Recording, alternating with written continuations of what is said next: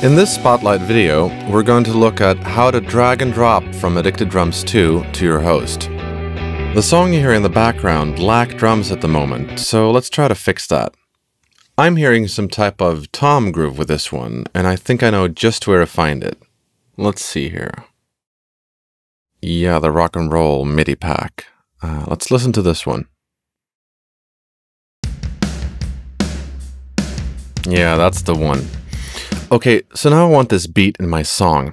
I'll just grab the name down here, drag it onto my timeline, and drop it. See? Couldn't be easier.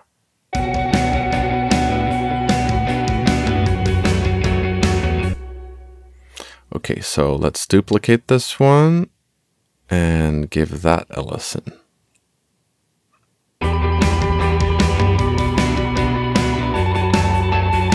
Okay, so that's great, but here's a new section of the song and I need something else for that one. I still want it to be powerful and I really want it to be something with a featured crash. So let's go looking for that. Browsing through my MIDI packs, I think the loud MIDI pack might have what I need. Let's see here. I want to hear this in the correct tempo, so I'll enable sync tempo down here. So let's find something with a crash. Let's see here. No, not that one. Let's look under songs. This one's perfect. I'll drag and drop this one at the transition of the song, like that. And let's see what that sounds like.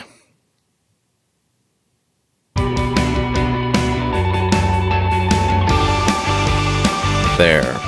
Let's just duplicate that one now and see how it sits with the rest of the song.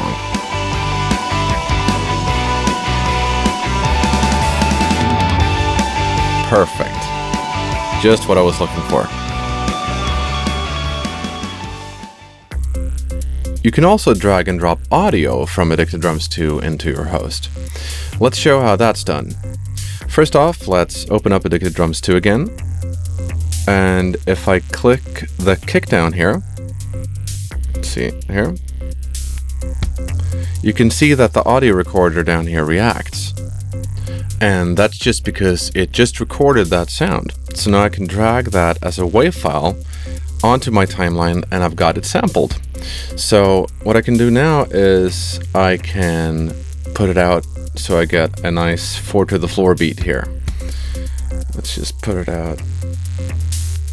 Even bars like that, and one last time. There, really cool. Okay, so I want a snare too. Let's click this one. There, and same thing here. Now it's been recorded, so I can drag it onto my timeline. And I'll put that one on the 2s and the 4s.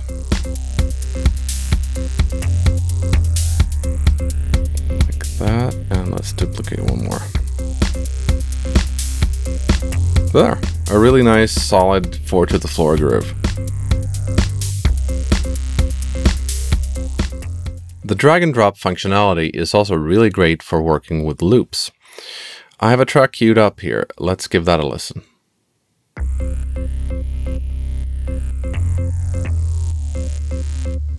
Now, I have a loop in mind for this song, so let's listen to that.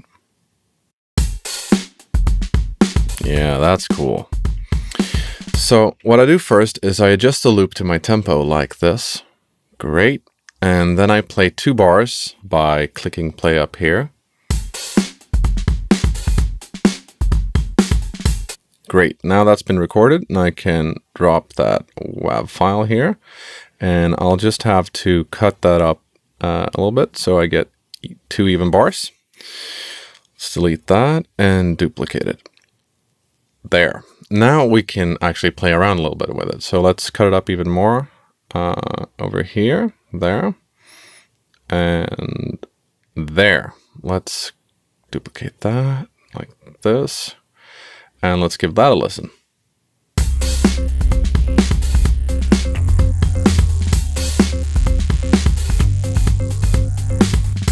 Really cool. And all done in seconds. As you can see here, the drag and drop functionality truly opens up a world of possibilities, regardless if you prefer to work with MIDI, pure samples, or loops. Good luck now, and have fun creating.